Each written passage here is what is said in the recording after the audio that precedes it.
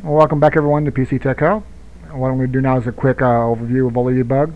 We'll be getting into this not as our primary reverse engineering tool, but we'll be using it quite often. I'll be using both IDA Pro and ollydbg, but ollydbg is free for those of you that don't need to purchase IDA Pro or aren't getting into reverse engineering that in depth. You can just go to Google and type ollydbg, and you'll get the ollydbg download link, and just click on that and go install it. Once you install it, it'll be just like this. When you open it up, it'll be all white. Right now I have Notepad opened up in there just to go over the interface here so you can see everything. And first of all, we're going to zoom up here. This is your CPU main thread, and this is where all your disassembled code is going to go to. Over here, in this where all the numbers are, these are your opcodes.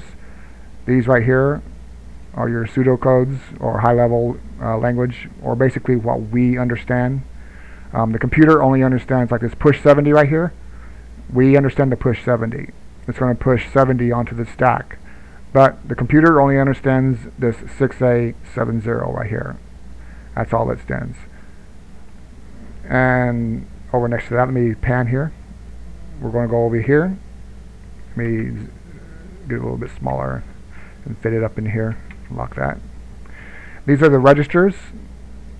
You got the general purpose registers, the AX, CX, DX, BX, and you got the stack pointer and base pointer with the SP, the BP, and then the SI and DI and the IP. You'll learn more about these when we get into them. Over here where the CPA, Z, and all that is, those are called E flags. They basically tell you the state of the CPU and what state the CPU is in, and also helps out in some arithmetic. Tells you when you're going negative or stuff like that. We'll get into that. Next to that, the ES, CS, and everything are the different segments in a program. The CS would be your code segment. The SS would be your stack segment. The DS would be your data segment.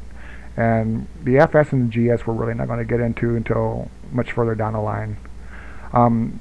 These right here, the ST0 to ST7, those are 8 specific registers for your floating point or FPU arithmetic, floating point arithmetic. Mostly up here the E flags registers have to do with integer math and comparing like strings and finding out different things, whether it's true or false. Down here, all this down the bottom right here basically is going to pertain to floating point arithmetic. So the STO, the ST7 are your floating point unit arithmetic or data registers. Each one of them is 80 bits long, and this operates like a stack. The same type theory as the stack down here for those of you that know the program stack. The floating point arithmetic units operate the same way. When you push something onto this stack, it goes into the ST0 first. Then if you push something else onto it, what's in here is going to go to ST1, and what you're pushing in there now is going to go to the ST0, and so forth. And it's just going to keep working down, and it comes off in the same manner. It's like FIFO, first in, first out. And below that are your FPU status register. Up here at the first one right here, the FST, and the one below that is the FPU control register. And a lot of times you'll see in books and stuff they'll talk about like these up here would be ST and 0 in parentheses, and ST and 1 in parentheses when you're reading. There's also a C0 in parentheses and a C1 in parentheses, and that's these 4 right here, the condition codes. And below that, in this the control register, this near tells you how the rounding of a floating point is going to be done. If it's going to round up, if it's going to round down, or if it's going to round near to the nearest whole number. And the 53 also pertains to floating point arithmetic. We'll get into that later. And these here are just flags. It's the same flags for both the status and the control ones, the ID, Z, O, U, P. And they're kind of like same sequences up here, the CP0. There are just the first letter of what that pertains to, like the 0 and the overflow and stuff like that. Like I said, we'll cover that when that time comes. I don't want to get into too much of that. The whole point now is just to learn where everything is and layout of ollydbg. Down here in the bottom corner, the left, is your regular hex dump.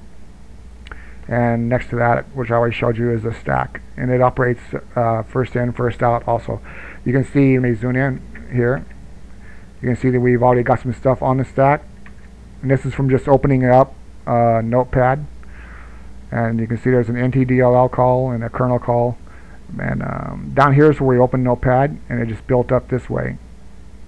And so this stuff comes off, like this would come off first, this would come off second, that'd come off third, that'd come off fourth. And unless you're talking about a function, this would create a function frame or a stack frame. And like I said, we'll get into that. But anyway, this here is just a general overview of ollydbg, and we'll get into the menu items up here and stuff like that when we're actually debugging some. But I hope you enjoyed it, and be sure you commit all the registers over here to memory. And oh, I did forget one thing. Let me zoom back over here.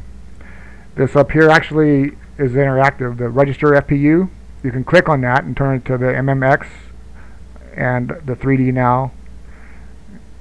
For those of you that, like for AMD and Intel has the MMX and AMD has the 3D now, and there's registers specifically for those two. But that's getting into a lot of math. We'll get into that when we're taking apart a packer or something like that, but not too much in the beginning. Has to be more advanced stuff. But anyway, hope you enjoyed the overview of ollydbg. I'll have an overview of IDA Pro also coming after this sometime, and we'll see you then. Thank you.